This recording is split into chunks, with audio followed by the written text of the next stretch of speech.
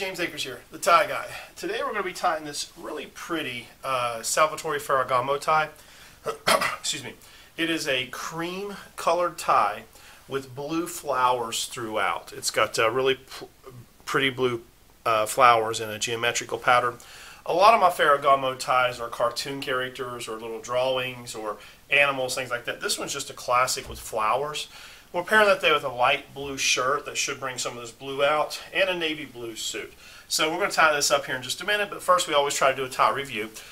Salvatore Ferragamo ties are thin ties. They're not super thick, but this, just like all my other Ferragamo ties, the silk is just buttery smooth. It's smooth as can be. Lays really nice, of course, as you can see. All their ties that I've had are very high quality, great silk, some of the best feeling silk I think out there. So let's tie this thing up and see how it comes together. We'll do a quick tutorial on how to tie a tie. So the first thing we do is we find our spot. What I mean by find the spot is we're going to figure out what slack, how short does this need to be and how long does this need to be to make the perfect knot. And I know my body, and I have a 16.5-inch neck, and so I know about how far I need based on the feel of the tie, and you'll get that. Sometimes you have to tie a tie multiple times to get it right. The key is to have the tip of the tie, this part right here, be between the top and the bottom of your belt buckle, and have a nice triangular knot. To me, that's the perfect tie.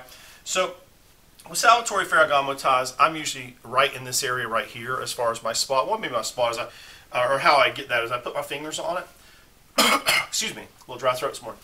And then I put my arms straight down, and then this is how far down I need. So I know I need about this much slack here, and I need this tie to be about right there. Okay, so we're going to take the long part of the tie over top of the short part, and we're going to go up, behind, and through. Then we'll come around behind again, going the other direction, up, over, down, and through. This is what I call a checkpoint. We want our tie to be coming together really nice here. Tidy it up, and then we come over the front, then we come back in behind, up and through, and then we push down through this little pocket we've just created. Hold the top of the pocket, pull the tie down through. And now we tidied up. We're going to take and turn the edges down, and we're going to hold the knot and pull on the long part of the tie. And this makes this knot tighten up and turn into a really nice triangle. See that?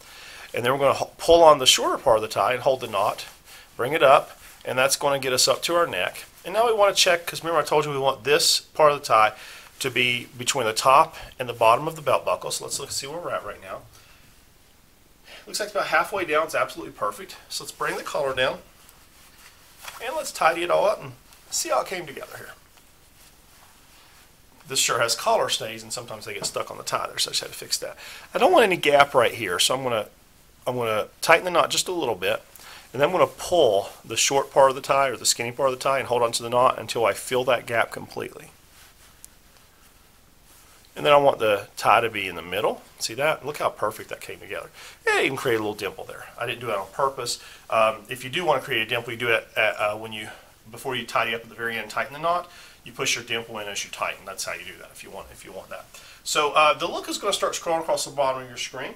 I will go through it with you right now. Today I'm wearing actually my oldest Zegna suit. It's an Gildo Zegna navy blue. And it has a high peak lapel. You can see how high, this is. It's definitely a little bit of a different look than my notch or my other lapels I usually wear, but it's a beautiful suit. It's a pinstripe suit. So a navy blue Zegna suit. We have on a light blue Brooks Brothers shirt. We have a cream with blue Salvatore Ferragamo tie.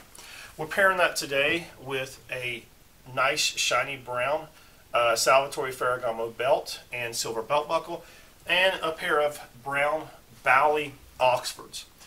On my Instagram, Tie Guy James Akers, you'll see close-ups of the shoes and the belt, close-ups of the knot, selfies of me with the whole outfit on, as well as close-ups of the tie. So you can kind of see the whole outfit and how it came together there. So check out my Instagram, Tie Guy James Akers. If you enjoyed my videos, please click subscribe and like. I appreciate you guys, but I am ready for work.